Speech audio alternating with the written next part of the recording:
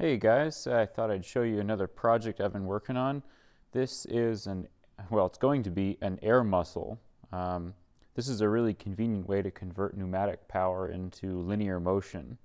The benefit is that an air muscle is pretty strong. It produces a high force, but the travel is not very high. So depending on your application, maybe you can come up with a gearing solution or some sort of a lever mechanism that will give you an appropriate travel. So let's get into this thing. It's actually very simple to build one of these. I found a really good page on instructables.com, and I'll put the link in the description here. And I didn't order the exact equipment that was specified in the Instructables video or tutorial, but I will put links to all the stuff that I bought too. So we'll start with the core of the muscle. This is silicone tubing. It's very stretchy. This tubing is not designed to carry high pressure because it would inflate like a balloon. It's very, very soft. It doesn't handle high pressures. And the size is 1/4 inch on the inside and 3/8 on the outside, so a 1/16 inch wall. And it's pretty cheap. I think I got 10 feet for $10 or something like that. And the second main component is this woven loom, and this would be used to help organize electronic cabling. You can put a bundle of wires in there and it keeps all the wires together, and it's just woven nylon, I think. Or no, actually polyester, I think. I'll put that in the description too. So first I'm just going to show you how stretchy this stuff is. I'm going to make a plug out of a 1/4 inch nylon bolt, and I'm just going to cut the threads off and then just plug up one end of the tubing. And to make a seal, I'm going to use a zip tie.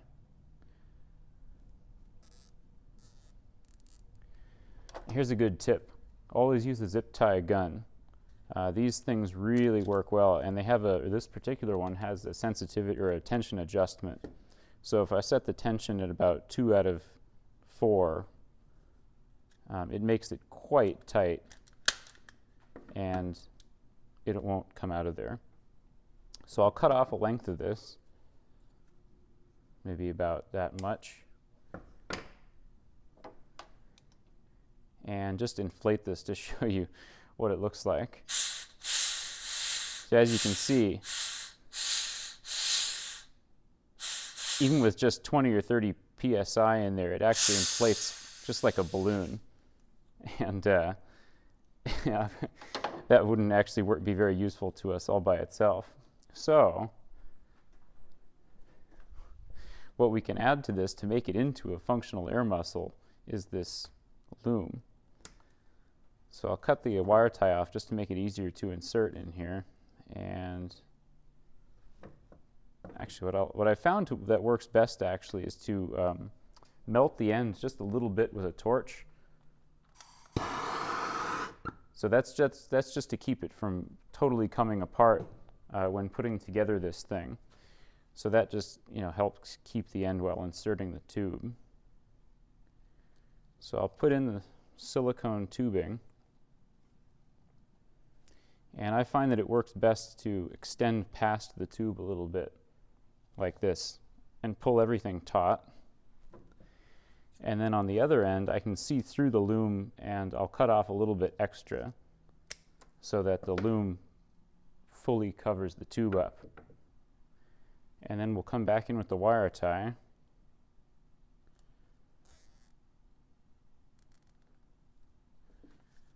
On that end. And since we're just kind of testing this thing out, I'm not going to bother putting a decent end on the other side. I'm just going to kind of loosely put the wire tie on. And then the end of this air nozzle is tapered so that when I put the taper in there and then push the wire tie down, it'll, oops, I'll try that again. I'll just use another one. The idea is that when I cinch this thing down, the wire tie will actually make a pretty good air seal there. All right, so let's give this thing a shot.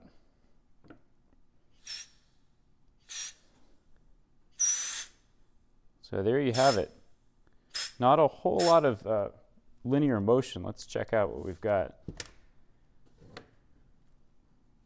the active area of this thing is about 3.5 inches between the wire ties, and if I pulled on this, you actually get maybe another 1/8 inch or 1/4 inch of travel, but we'll measure it from its resting position.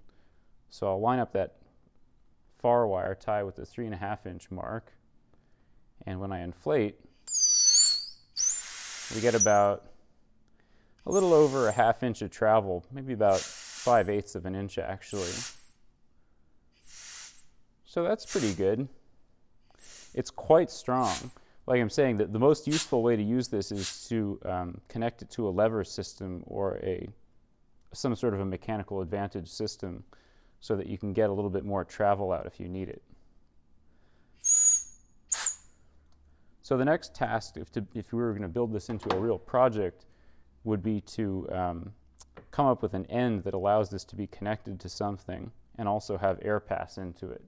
And that's what I'm going to show you now, what I actually built this into.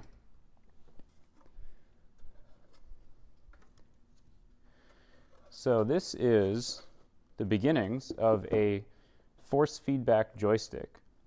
So in the resting state, it's pretty easy to move this handle around, and later on I'll add a larger handle to it. It definitely wants to go back to center, but the amount of force it takes to move it is not that high. It's maybe, I don't know, a pound or two of force to move the joystick completely. And you can see how this is built. We've got 4 air muscles and a swiveling connector here. There's a Delrin ball on the joystick internal part there, which allows the plate to move around and pull the joystick in 4 different directions. So I'll show you how it works.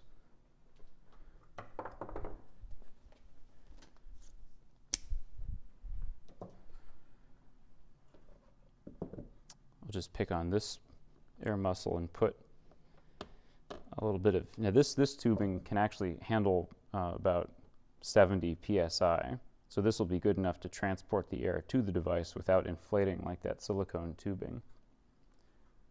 And what I did was I used a barbed pipe fitting and threaded that into the edge of the joystick, and then put another barbed pipe fitting in the first one, so that I have an airtight connection going into the air muscle and simultaneously made mechanical connection with the edge of the joystick housing. So we'll put some air pressure on this. And you can see the air muscle flexing there. So let's look at what's happening on the top side.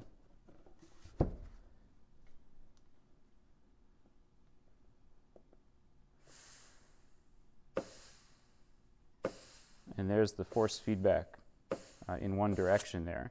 And of course you can combine directions, even running 2 at once. I don't have the air manifold set up yet, but of course you could have it do all kinds of things like that. And to control it a little bit better, I came up with this air manifold. I might do another video showing this whole project when it's done. This is 2 main components. The first component, this part, is a voltage to pressure transducer. So if you give this thing a voltage, this particular one takes 0 to 10 volts. It will output a pressure, in this case 3 to 120 psi. So very useful. It doesn't even require a power supply. You just give it the raw voltage and it takes care of the rest. And the output of this transducer is connected to 4 valves, 1 for each of the directions that you saw on the joystick. So with this, you'll be able to switch on and off the air muscles. You only have 1 pressure to choose for the whole system, but you could turn on 1 or 2 air muscles to either make a cardinal direction or a diagonal. So I think that's about it. I would definitely experiment more with these air muscles. They're very inexpensive to experiment with, since you just need the loom and the silicone tubing. And you can make longer ones to increase the linear travel or use a mechanical advantage system. So have fun with that and let me know what you build.